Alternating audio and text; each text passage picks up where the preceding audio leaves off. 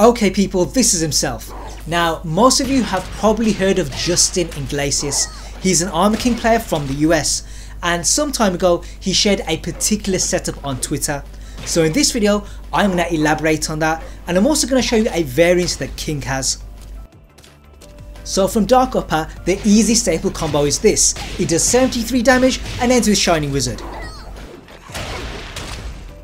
If you want wall carry, you can do this, CD1 into F21. Now this only does 70 damage, but you will probably get splat.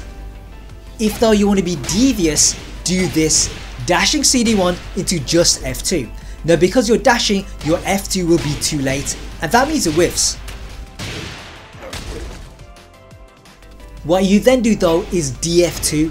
When people see that whiff, they will think they can attack, and if they tech roll and try to do that, even with a low jab, DF2 will count it. Now because it's a count hit, it's a launch, and that means we can do 65 damage.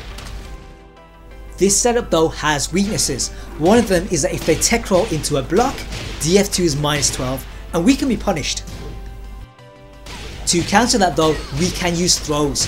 Giant Swing and DDT both look like 1+2 throws, so we have a true 50-50.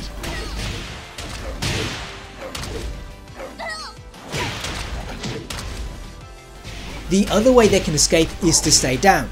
That's where ground throws come in. Sadly only the one throw does damage, but on the flip side you'll catch tech rollers and back rollers. What that leaves is wake up attacks, and this is where the setup falls down. Apart from blocking or guessing, there isn't much we can do, so that is the easy way out. There is though a variant of this, and it's slightly better. What we do is this combo. Now normally we'd end with Shining Wizard, and that would get us 76 damage. But what we do instead is CD1 into D2. Now the D2 will whiff, but this is our setup. What we want is the opponent to tech roll and attack, and while they do that, we do While Standing 2. Now While Standing 2 is safe on block, but if they've twitched, it will count it, and in that case we can get a blue spark upper. Now obviously they can tech roll and block, so to discourage that we can use throws. Cause you recover crouching, you'd expect AK Driver to be your choice, but the opponent is just out of range, so instead we use instant Shining Wizard or a dashing Giant Swing.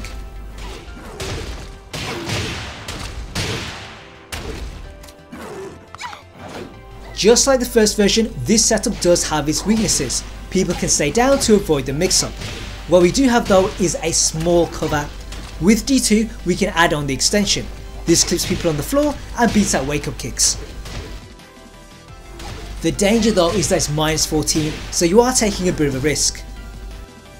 Now King has different moves, but he does have a similar setup. With a tripping low, your best staple combo is this. It does 54 damage and you get Oki. If though your FF1 combos are not good, you can do this. It does 45 damage and you still get Oki.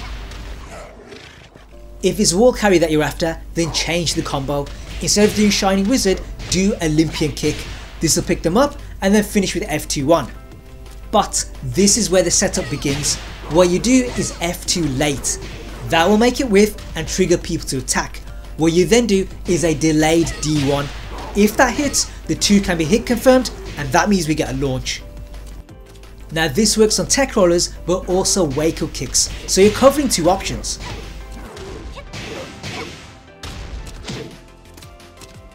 The problem though is that D1 can be blocked, and in that case you're at -13. To cover that we can use throws. Giant Swing and Muscle Buster both look like a 1+2 throw, so it's a true 50-50.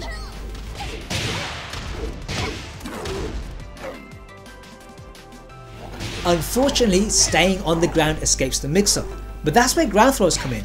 If they side roll left, then it's camel clutch, and if they side roll right or stay down, it's half Boston Crab, and that leads to even more damage. Now if you're interested in ground throws and the Oki they create, check out my video on them. There's a card in the corner and a link in the description.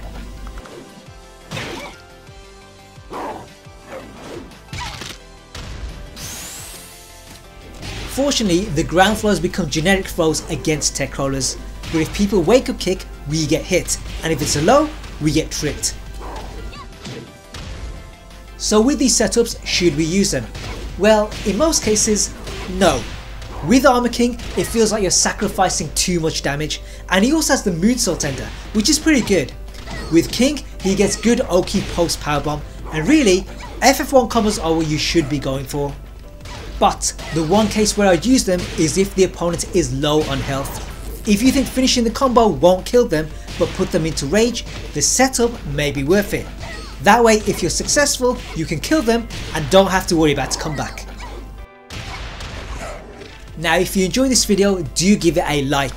It really helps out this channel and it motivates me to do more for this character. Looking ahead, there are more Armor King guides coming, so keep your eyes peeled for those. In the meantime, have fun, play well, and I'll see you guys in the future.